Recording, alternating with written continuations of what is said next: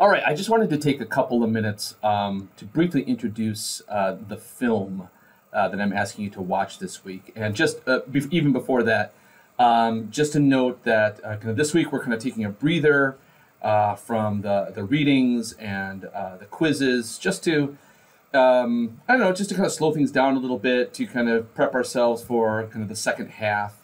We're almost done with looking at our so-called Eastern religions.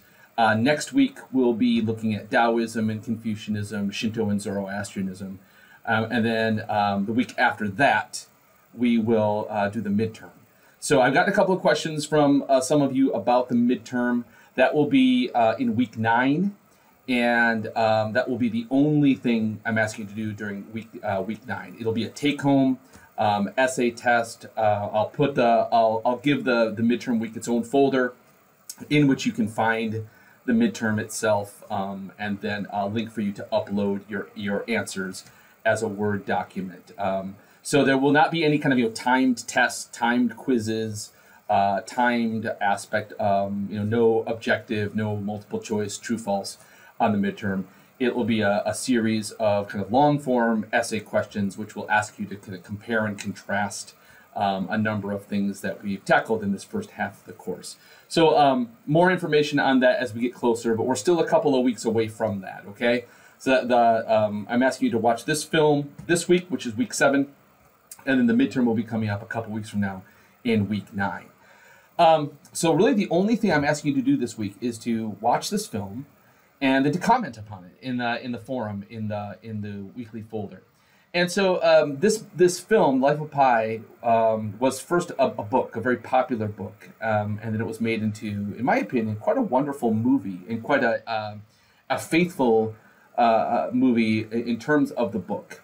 But it's a strange film. It's a strange film, admittedly. It involves, you can see in the backslide, this young man, Pi, who's the kind of the title character here, getting stranded on this lifeboat, after a shipwreck, with a number of strange animals, most famously this tiger. And he has all of these kind of these surreal adventures and tragedies and terrifying things happen to him. But it's also a film and a book that was noted for its deep religiosity. There is a clear kind of allegory going on here at some level about spiritualism, about religion. And whenever you have kind of characters with many different animals and kind of odd and surreal things happen, it invites you to kind of to watch and to read in terms of symbolism. And so I do not claim to know what this film is all about. I've watched it a few times. I really enjoy it. And one of the reasons I love the film and I like to show it to a class is because it evades a kind of simple wrapping up. It's not like, oh, that represents this and this means that. It really kind of pushes you to kind of think more deeply, but without kind of coming to a solid conclusion as to, this is what this film is all about. So it has, I think, it's imbued with lots of kind of Eastern religiosity. And so these questions are, how would you define this film's overall stance regarding religion or a religious view?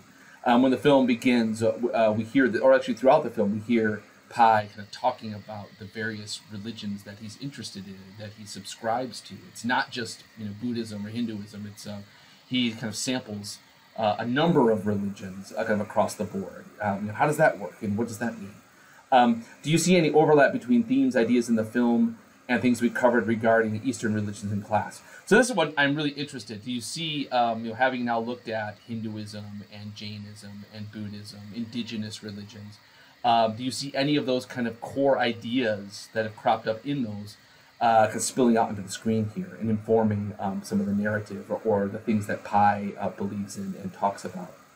What do you think the film has to say about the nature of truth and reality? Like I said, it's a very surreal film in many kinds of ways. It is not a realistic film from kind of a logical kind of black and white point of view. Is it making a comment on kind of the nature of reality or truth? What kind of symbolism does the film make use of, and the use of colors in the film? What might the tiger represent? What might the other animals represent in the film? The boat, the water.